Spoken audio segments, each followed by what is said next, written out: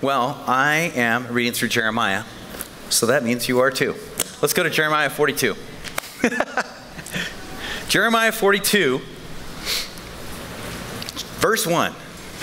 Then all the captains of the forces, and Johanan, son of Kareah, and Jenaniah, the son of Hashiah, and all the people from the least even to the greatest came near. And they said to Jeremiah the prophet, let, we beseech you, our supplication be accepted before you, and pray for us unto the Lord your God, even for all this remnant, for we are left but a few of many, as your eyes can see. That the Lord your God may show us the way that we should walk, and the thing that we should do. Then Jeremiah the prophet said unto them, I've heard you. Behold, I will pray unto the Lord your God according to your words. And it shall come to pass that whatsoever thing the Lord will answer you, I will declare it unto you. I will keep nothing back from you. Then they said to Jeremiah, the Lord be a true and faithful witness between us, if we do not, even according to all the things which the Lord your God shall send you unto us. Whether it's good or whether it's evil, we will obey the voice of the Lord our God, to whom we send you, that it may be well with us when we obey the voice of the Lord our God. Jeremiah, you can hear him. So many years of ministry, and they're finally coming to me to hear what God's word, and they're promising to do it. Before you get really excited, go back to the first word that we read. Then. You see, they were between a rock and a hard place. They had gotten here through a lot of varied choices that they have made. This is the end of the rope for them. They're hanging on, and the crocodiles are below, and they've got one knot left, and they're hanging on with one hand. God, if you just spare me, I'll do whatever you say. That's what they're saying. So in order to understand how desperate they are and where they're at, we've got to go back. We've got to go back 6 chapters. Back to Jeremiah 36, verse 1. Just to see what's going on. Remember, Josiah was a good king, and then after him comes Jehoiakim, his son. And it came to pass in the 4th year of Jehoiakim, the son of Josiah, king of Judah, that the word came unto Jeremiah from the Lord, saying, take a roll of a book, and write upon it all the words that I have spoken unto you against Israel and Judah and all the nations, from the day that I spoke unto you, from the days of Josiah, even unto this day. And it may be that the house of Judah will hear all the evil which I purpose to do unto them, that they may return every man from his evil way, that I may forgive their iniquity and their sin. What a God of mercy and grace and kindness and forgiveness we serve. This is hundreds of years of rebellion and idolatry. This is hundreds of years of telling their husband, I am going to go sleep with other men. And God constantly calling them back, saying, come back to me. I love you. I want you to be mine. Hundreds of years of rebellion, deep, dark idolatry of sacrificing their children on little idols. God is calling out to them. And he tells Jeremiah, write these things down. Jeremiah communicates this to Baruch. And he says, you need to go up during the feast time, and I want you to read it to the people, in the ears of the people, because the leadership isn't listening. I need you to say it to the people. And when Baruch goes and he reads the scroll to the people, there's leaders in the people that say, we need to go take this to the princes. And they take Baruch and they bring him unto the princes, and Baruch reads the scroll to these princes in the gate of the city. And the princes say, where did you hear this? And he says, God spoke through Jeremiah, and I wrote these words down. And the princes said, we need to talk to the king. All these warnings that Jeremiah had told them, that judgment's coming, that repentance is the only way. And they told Baruch, you need to go hide. You and Jeremiah, go hide. We'll take the scroll. And they take the scroll and they walk up to the king, and look at verse 22. Now the king sat in the wilderness, in the winter house. Wow. The king sat in the winter. This is my third sermon preaching this. You'd think I'd say it right. This is the king sat in the winter house in the 9th month. And there was a fire on the hearth burning before him. And it came to pass that when Jehudi had read 3 or 4 leaves, he cut it with a knife and threw it in the fire that was on the hearth until all the roll was consumed in the fire that was on the hearth. And they were not afraid, neither did they rip their garments, neither did the king nor any of his servants that were all around that heard these words. How did they end up between a rock and a hard place? They rejected God's word. Straight up, we are not going to listen to this. And Jehoiakim said, I am not going to worry about God. I'm just going to do my own thing. And you know what God says? You can't get rid of my word. And God tells Jeremiah to write it again, only add more stuff to it. Oh, and tell Jehoiakim that because he's done this, he will never have an heir sit on the throne. His line is cut off. That was the promise that God made to David. And he's saying to Jehoiakim now, you're done. Your whole legacy, your lineage is done. Judgment. So Jehoiakim rejects God's word. He has no fear of God, no repentance, rejects God's word. How do you end up between a rock and a hard place? You reject God's word. That's one. That's one way. And that started the ball rolling for them. Jehoiakim is trying to be a king, and God starts sending bands of raiders from the Syrians, from the Chaldees, from the Moabites, from the Ammonites, and every time God's throwing a rock at him, he's not turning. It hits him in the head and he doubles down. And then finally, God brings Nebuchadnezzar and says, this is my tool, it's going to happen. And Jehoiakim serves him for 3 years only. And then he rebels. And Nebuchadnezzar comes and takes him captive, and his children and his wives and all of his family and all the princes, everybody, and he takes them to captivity. Look at this, 2 Kings 24:11. And I'm going to ask you to leave your finger here, because first service, I didn't tell them to leave their finger here, and they had to turn back and forth. So remember to come back to this point. 2 Kings 24, verse 11. And he carried out from there all the treasures of the house of the Lord. And the treasure, I started in 13. I gotta remember my glasses. And Nebuchadnezzar, king of Babylon, came to the city, and his servants besieged it. And Jehoiakim, the king of Judah, went out to the king of Babylon. He and his mother, his servants, his princes, his officers, the kings of Babylon took him in the 8th year of his reign. And he carried out from there all the treasures of the house of the Lord, and the treasures of the king's house, and cut in pieces all the vessels of gold which Solomon the king of Israel had made in the temple of the Lord, as the Lord had said. And he carried away all Jerusalem, and all the princes, and all the mighty men of valor, even 10,000 captives, and all the craftsmen and smiths. None remained, except for the poorest sort of the people of the land. And he carried away Jehoiakim to Babylon. And look at verse 17. And then the king of Babylon made Mattaniah, his father's brother, king in his stead, and changed his name to Zedekiah. So God fulfills his word right there. The line's cut off, Jehoiakim, it goes back, and now Jehoiakim's cousin, Mattaniah, gets to serve as the king, and God has Nebuchadnezzar put him in charge for the purpose of them submitting to the king of Babylon. Zedekiah is 21 years old. And in his reign, which lasts 11 years, he rebels against the king of Babylon twice. The first time, he hires the Egyptians. And we're coming up to our second point of how do you end up between the rock and a hard place. First one, reject God's word.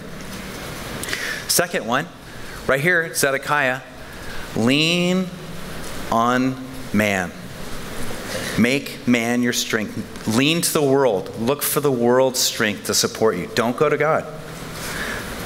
Jeremiah told Zedekiah to submit to the chastening of the Lord, to do what God was saying in his life. And Zedekiah chose to rebel against what God was trying to do. And he went and he hired the Egyptians to deliver them from the Babylonians.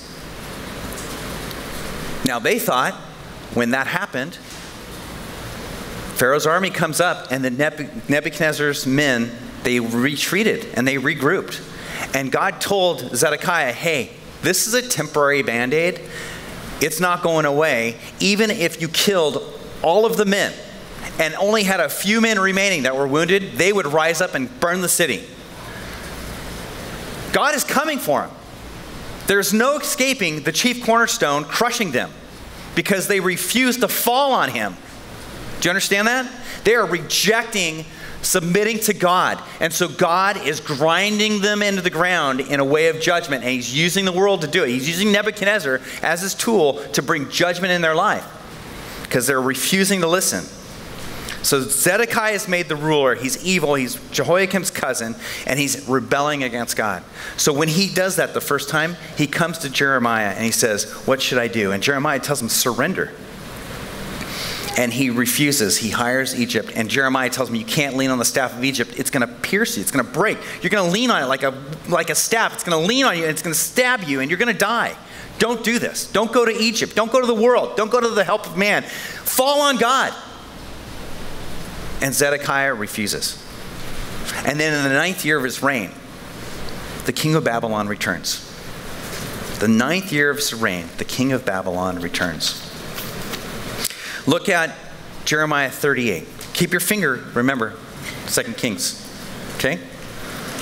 2 Kings, keep your finger there, but go over to Jeremiah 38. And it's verse 17. So this is after the siege has started, and Zedekiah comes to Jeremiah. And he says, hey man, don't tell anybody that I'm talking to you, but is there any word from God? What should I do?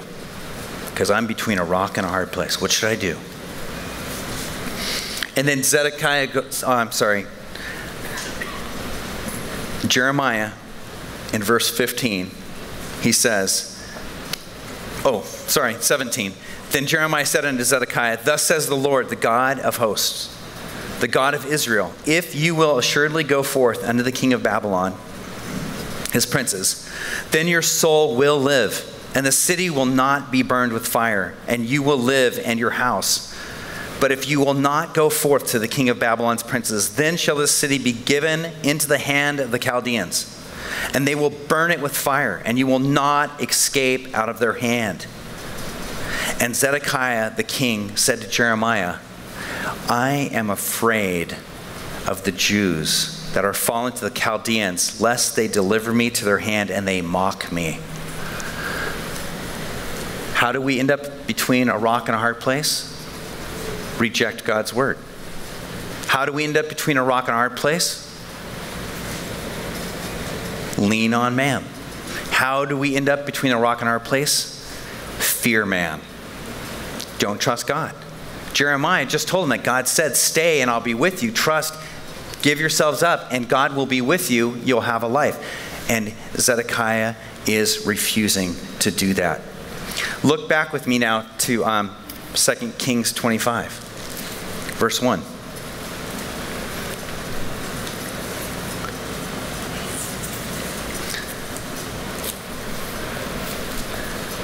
Jeremiah had pled with Zedekiah. He said, I beseech you, please don't do this. Please give yourselves up. Your children will be killed. The city will be burned. People will die. Submit to God. Give up. Stop fighting God. Repent. Turn. Repent. Stop. Turn. Repent. Come back. And look at chapter 25, verse 1. And it came to pass in the 9th year of his reign, in the 10th month, in the 10th day of that month, that Nebuchadnezzar, king of Babylon, came, he and all of his hosts against Jerusalem. They pitched against it, and they built forts against it all about. And the city was besieged until the 11th year of Zedekiah. And on the 9th month of the 9th day of the 4th month, the famine prevailed in the city. And there was no bread for the people of the land, and the city was broken. And all the men of war fled by night by the way of the gate between two walls, which is by the king's garden. And the Chaldees were round about the city, and the king went the way towards the plain. So Zedekiah is running away with his men. And the army of the Chaldees pursued after the king and overtook him in the plains of Jericho, and all his army were scattered from him. And they took the king, and they brought him to the king of Babylon, to Riblah, and they gave judgment upon him. And they killed his sons in front of his eyes. And then they pulled out his eyeballs. And they bound him in chains of brass, and they carried him to Babylon. Just like God said was going to happen. Read further. All of the house, the king's palace is burned. All the mighty men's houses are burned. Everything is burned to the ground. Only the poorest are left. Rebellion. God is using Nebuchadnezzar as a tool. It is not a happy time. They have rejected God. They have refused obedience to God. But God is merciful. Zedekiah was God's tool, and he's bringing judgment. And Nebuchadnezzar, again, raises up another guy to be the governor. He raises him up. We're back in Jeremiah now. Back in Jeremiah, verse 11, chapter 39. We're getting to that then in chapter 42. We're getting there. We're almost there. Jeremiah 39, verse 11. Nebuzaradan, the captain of the guard, carried away captive Babylon, the remnant of the people that remain in the city.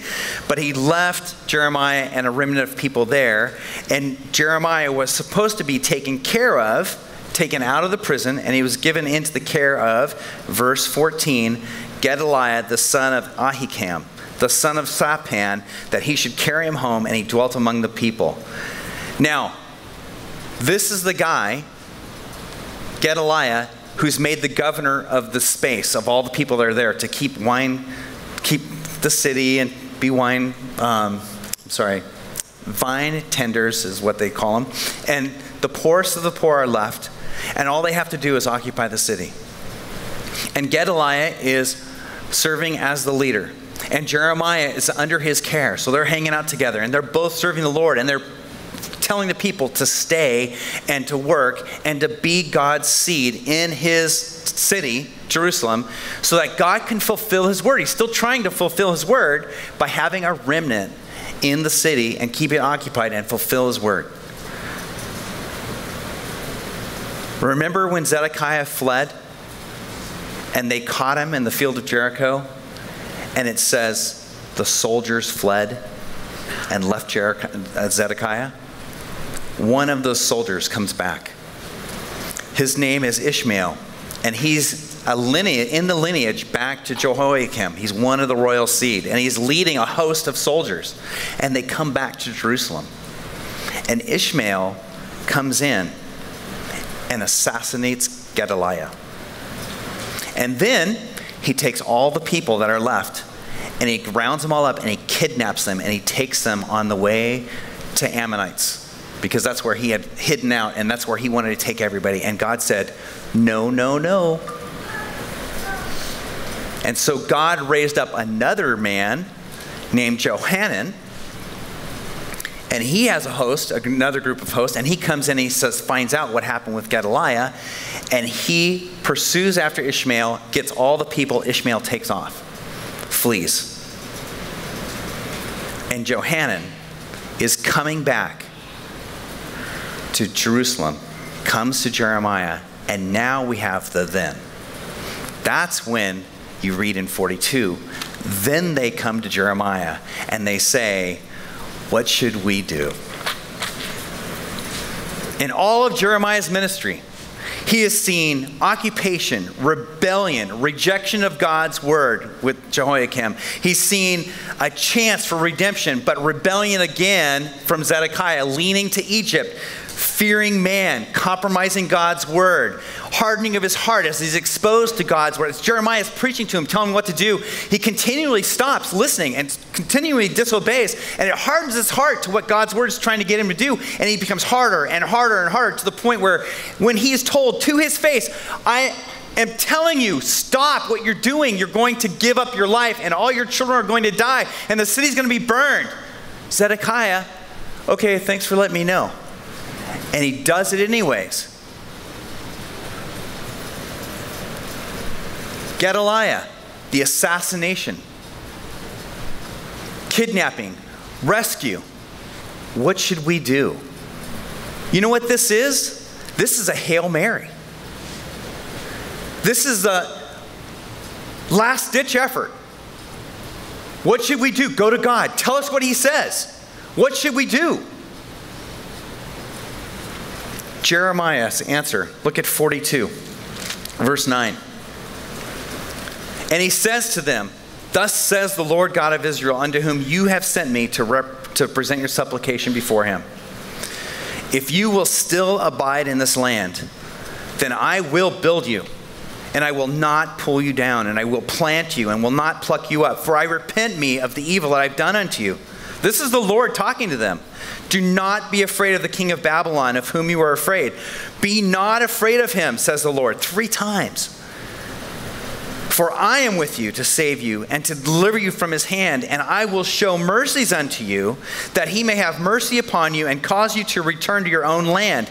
But if you say, we will not dwell in this land, neither obey the voice of the Lord your God, saying, no, but we will go into the land of Egypt, where we will see no war, and not hear the sound of the trumpet, and not have hunger of bread, and there we will dwell in peace. I'm going to add peace in there. And now therefore hear the word of the Lord, you remnant of Judah.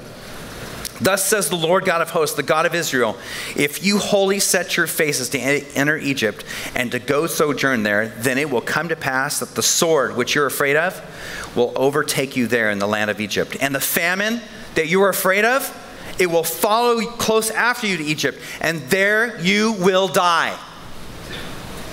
Look at verse 18 at the end. And you will enter Egypt, and you will be an excretion, and an astonishment, and a curse, and a reproach, and you will see this place never again. The Lord has said concerning you, O remnant of Judah, go not into Egypt. Know certainly that I have admonished you this day. What should we do? You guys know Psalm 32, verse 8 and 9? Let's go there real quick. What should we do? What should we do? While you're flipping there, we've all had moms, I think. And we've all been given the eye from mom, right? You know what I'm talking about? Like you're doing something, she's having the girls over for coffee or something, and you're out off in a little distance doing something, and you can feel it. You can feel the gaze, and you're like, you look back, and mom's looking at you like, mm-hmm. Do it one more time. Shoe's coming off. Right? And God's like, your mom is staring at you, telling you, this isn't what I want you to do. I want you to do what I'm saying. Look what God says. The kind of relationship he wants to have with us. I will instruct you and teach you in the way which you will go. I will guide you with my eye. That's the kind of relationship God desires to have with us. I will guide you with my eye. That close, that intimate. Do not be as the horse or as the mule, which has no understanding, whose mouth must be held with bit and bridle. God loves you and he loves me so much. If we don't do what God says, guess what he does? He puts a bit and a bridle in your mouth because he loves you. God chastens you. You know how I know that? Because I have a bit and bridle. I know what it tastes like, and I taste it all the time. And it will never leave my life. And I remember when I got my bit and bridle. I even remember my friend shared this verse with me before I got it. It was the Holy Spirit warning me, telling me, don't do this. Repent. Turn. And I was compromising with God. Me and God got a deal. It's cool. And God says, if you can't follow with my eyes, then I will put a bit and bridle in your mouth. Paul had a bit and bridle, didn't he? He was pursuing after the church, saw the Lord on the road to Damascus, and from then on, he had problems with his eyes. And he even prayed, Lord, please remove this, remove this. And God said, stop talking to me about this. It's yours. Bit and bridle. Eye of the Lord. Which one do you want? As Christians, we have one or the other. There's no other choice. And God prefers that we're led with his eyes. God prefers that we're led with his eyes. This is a last-ditch Hail Mary that they're saying. God says, follow my eyes. What do they want to do? Reject him. God says, if you follow my will, I'll be with you. I'll bless you. I'll keep you. I'll lead and guide you, direct you. If you refuse my word, will, and way, then I'm going to let life's consequences come and get you. Life's consequences. That's not what God wants. God wants the best for you. He wants your life overflowing and abundant. But if you choose to reject that, the peace that God has promised us through Christ, if you choose to reject that and try to go lean on the staff of man, you reject God's word, you compromise God's word, you refuse to repent when God's calling you out, you're coming to church, you're hearing the word of God, and you're like, yeah, but me and God got this thing. No! I'm telling you, repent. Just like Jeremiah was talking to him, repent, fall on the chief cornerstone, be broken before it crushes you. I was just talking to a brother out in the middle of our thing between services, and we were talking about life and stuff. And when you're running from God, let's pretend like I had this vision of a person in a robe, like caught underneath the rock, and the robe is caught, and they're like trying to get away, and it's like the rock is moving, slowly grinding them, and they can either fall on that rock and give up, or the rock's just going to crush them. And I was thinking, dude, that's how it is when we're running from God. Our robe is stuck, and he's sucking us in. It's like, your choice is to repent or die. That's our choice. There's no plan B. That's it. I know God's dealing with stuff in your life because he's dealing with stuff in my life. He's faithful. And I'm broken. And I know, my prayer this last week, you want to know my prayer with my guys is? I don't want any iniquity in my life. Go ahead. Pray for that. I want all my things that are broken, I want to know what they are so I can try and pray through them and get rid of them. And I want God to get rid of that stuff in my life. You think praying for patience is a hard prayer? My friends in my Bible study were like, are you sure you want us don't you just want us to pray patience? It's like, no, man, I trust God. I'm going to fall on the rock. I'm going to fall on the rock. He loves me. He loves me. How do we end up between a rock and a hard place? By rejecting God's word. By falling to man and trying to find a solution for our problems by leaning on what our friends say or what the world says, or find out, oh, I have money, or I have this, or I have that. Leaning on those things. Or, I fear man, so I'm not going to do what God's word says. I'm going to do something else. It all boils down to pride, rejecting God's call to repentance. Remember, false prophets, they teach what you want to hear. They're going to make you feel great. You know what? I don't need to change. Listen to your pop radio station, the music on the pop radio station. You're living life. It's all you. You be you. It's all good.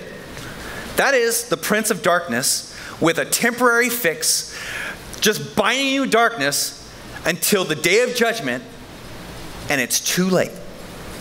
You can either have peace from the Prince of Peace, Jesus Christ, who with power and authority rose from the grave and says, I've proven who I am, and I promise you peace if you do what I say. Or you can go to the Prince of Darkness and get a Band-Aid for your cancer. And God is not joking. These people are at the end of their days. They're afraid. Their lives are on the line. Their children have been starved. They've been starving. They've been burned out of their homes. And they don't know what to do. And they're scared. And God says, I know you're scared. Don't be afraid. I'll be with you. Trust me. Do what I say. But you don't understand, God. We're scared. I am with you. Isn't he the source of life, like what Matt was saying earlier? He's our fountain of life. Where else shall we go? Jesus said, repent. The kingdom of God is near. It is never easy to hear repent. It's never easy. But Jesus is the only way to have peace with God. Everything else is fake. Your only choice is to fall on the chief cornerstone. David, King David, man after God's own heart. Later on in his life, he's kind of getting comfortable as the king. He's chilling out at the house one day, and he tells Joab, you know what? I want you to go out and I want you to number the armies. I want to know how many men we have, and I want to know the power and the strength of all of Israel. And Joab tells him, don't do this. This is strictly forbidden. For those of you who don't know, this is strictly forbidden in the Old Testament. God does not want him knowing the strength of man. He wants him to rely on God's strength. For any concern that he has, any worry, he could have just asked God, God, I need encouragement. Can you just encourage me? And God would have encouraged him. But instead, David says, no, I want you to go out and I want you to number all the men of Israel. I want to know how many people we have. Joab tells him, don't do this. David presses him and says, you go do it. I'm the king. And Joab goes out and does it. And then the prophet Gad comes to David and says, David, you've blown it. Isn't God the strength of Israel? Why are you counting the men? And David falls on the chief cornerstone. I've sinned. I've sinned before God. And Gad tells him, it's okay. You're forgiven. There's consequences, though. You can choose one of 3 doors. The first door, 7 years famine. The second door, for 3 years you'll flee the enemy. Or the third door, 3 days of pestilence. Choose which one you want. And you know what David says? I fall on the mercy of God. I don't know which one to choose. God knows the best. I am no longer going to be doing this. I am giving up the reins. I have sinned. And he falls on the chief cornerstone. And God says, 3 days of pestilence it will be. And the angel of the Lord goes through the land, and people are dying for 3 days. Until the Lord gets to Jerusalem. And God says, stop, to the angel of the Lord. And the angel stops, and David goes there, and he's instructed, now go build an altar there and offer to God so the people can worship God, knowing that he's the strength of Israel. The place of that altar is a very important altar, and I'll let you look it up because it's for kings to search a matter out. And it's to the glory of God to hide something. But I guarantee it's an interesting Bible study. That place becomes very important later on. But David repents, and he humbly accepts the consequence of his sin, and he calls out to God and says, correct me, God. I am wrong, and I'm willing to give it up. I'm willing to let you have it all. Go with me to Hebrews 12. Hebrews chapter 12. It's right after the Hall of Faith, the whole listing of all these great men and women of God who have served God. And he says this, wherefore, seeing we also are compassed about with so great a cloud of witnesses, let us lay aside every weight and sin which does so easily beset us, and let us run with patience the race that is set before us. Looking unto Jesus, the author and finisher of our faith, who, for the joy that was set before him, endured the cross, despising the shame, and he sat down at the right hand of the throne of God. For consider him that endured such contradiction of sinners against himself, lest you be wearied and faint in your minds. Isn't that where the battleground is? Isn't that where we reject God's word? Isn't that where we compromise God's word? Isn't that where we lean on the staff of man and our own understanding? Isn't that where we harden our heart and our mind and refuse to repent? Right in here. Isn't that the battleground? And it's because they became weary And he's challenging them, don't grow weary. And he goes on, he says, for you have not resisted unto blood, striving against sin. That's the bar, you guys. There's no excuse for sin in our life. God's saying, you haven't striven to the point of dripping blood from your forehead against sin. What are you talking about? It's hard. Jesus, God in the flesh, sets the bar right here. And he says, aim for that. I've given you my Holy Spirit. It's in you. You can do it. I am with you. Do not be afraid. What excuse are you going to give the Son of God when you try and tell him, like, yeah, but sin, it's okay? You have not striven to the point of dropping blood from your forehead, so you have no excuse. And he goes on, he says, my son, and this rolls right into what we're talking about, my son, despise not thou the chastening of the Lord, nor faint when you're rebuked of him. For whom the Lord loves, he chastens, and he scourges every son whom he receives. Fall on the chief cornerstone. Fall on him. If you're in a rock and a hard place, fall on God. God, forgive me. I'm wrong. I'm repenting. Jesus is talking to the people, and he's saying really tough stuff. Eat my flesh, drink my blood if you want to live. And they're like, what is this guy talking about? And they start leaving him. All the people leave. And he turns to the disciples, and he goes, will you leave me also? And what does Peter say? Where are we going to go? Who else has the words of life? You see, falling on the cornerstone. I may not understand it. I am going to fall on this cornerstone. I'm going to trust God. I'm going to rely on God. What did Jesus say is the answer when you're afraid? When you're trying to have peace with God? Die to yourself. Rely on God. Accept God's word. Lean on him. Trust in him. Do what he says. Don't compromise. Don't lean on man. Don't run to the world. Come to God. Confess what you need and ask him for help. He wants to help us. He wants to be there for us. He wants to answer your prayers and show you that he's there. What did Job say? Job said this. He lost everything. Though he slay me. What did he say? Though he slay me, yet will I trust in him. Why? Because God loves me. I can trust someone who loves me. The Father's love corrects us. And when we try to run away from what God's trying to do in our life, it only puts us between a rock and a hard place. You guys, God wants to do something in your life. And you can learn to follow the Lord by watching his eyes.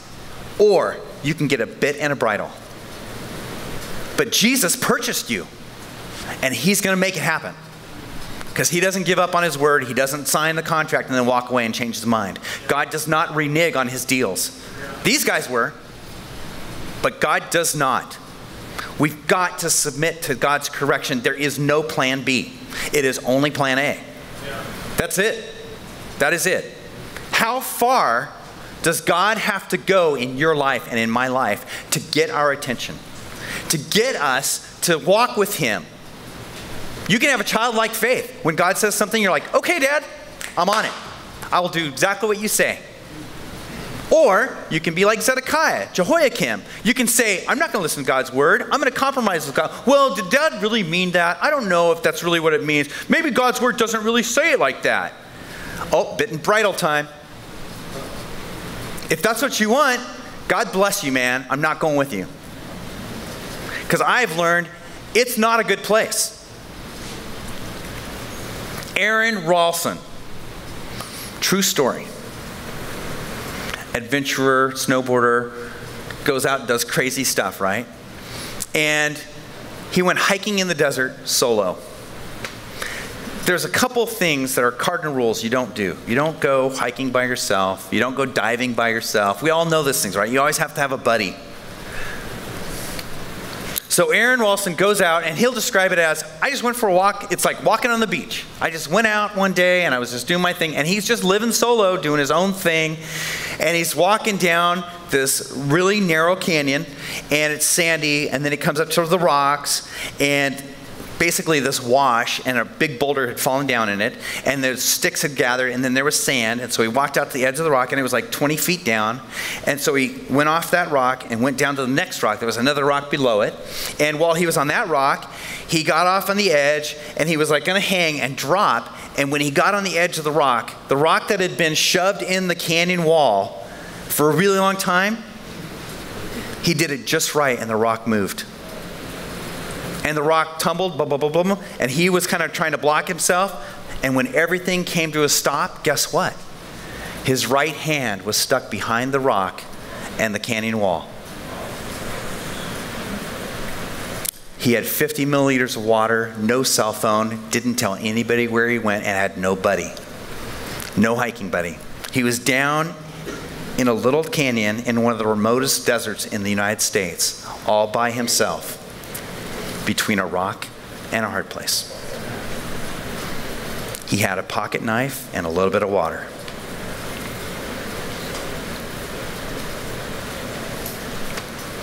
It's not God's will that we should perish. It's never God's will that anyone, the wicked, the righteous, God wants us all to live and have life, and to come to him and have life. Jesus said it's the Father's good pleasure to give us the kingdom, to have us have peace. But there's false prophets that are speaking false peace. Only Jesus has the power and the authority to send peace into your life. Aaron Ralston, stuck in a rock day and night for 127 hours, until he got to the point where he broke his arms, his bone in his arm, and then he cut through his skin with his pocket knife, put a tourniquet on, and walked out of the desert. Because you know what it came down to? His hand or his life. I guarantee you, when he looks at his hand, he's thinking bit or bridle. That's what I look at in my life. When God allowed something like that to happen in my life, I got stuck. It's like I look at that and I go, bit and bridle, man. Why can't I just do what God's word says? He's going to have that reminder. His kids are going to grow up and, Daddy, what happened to your hand? Let me tell you a story.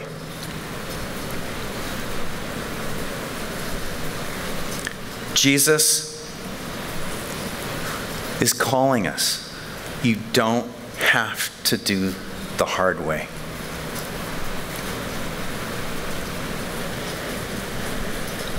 So back in Jeremiah, let's finish our story. Back in Jeremiah, chapter 43. And it came to pass, verse 1, that when Jeremiah had made an end of speaking unto all the people, all the words which the Lord their God, for which the Lord had sent him unto them, even all these words, then spoke Azariah, the son of Hushiah, and Johanan, the son of Karah, and all the proud men, saying to Jeremiah, you are lying. The Lord, our God, has not sent you to say, do not go to Egypt to sojourn there. What are you going to do when God's word doesn't line up with what you want to do? What are you going to do? Hey, thank you for spending your time with us today at One Love Ministries and being a part of our program. But this invitation that you heard today through the Word of God is directly to you. And I want you to know, if you have not yet made a profession of faith, meaning ask Jesus Christ to be your Lord and Savior, that invitation is available to you right now. Change, transformation, all the glorious things that God wants to do are available to you, but you got to ask. You must personally invite Jesus Christ to be your Lord and Savior.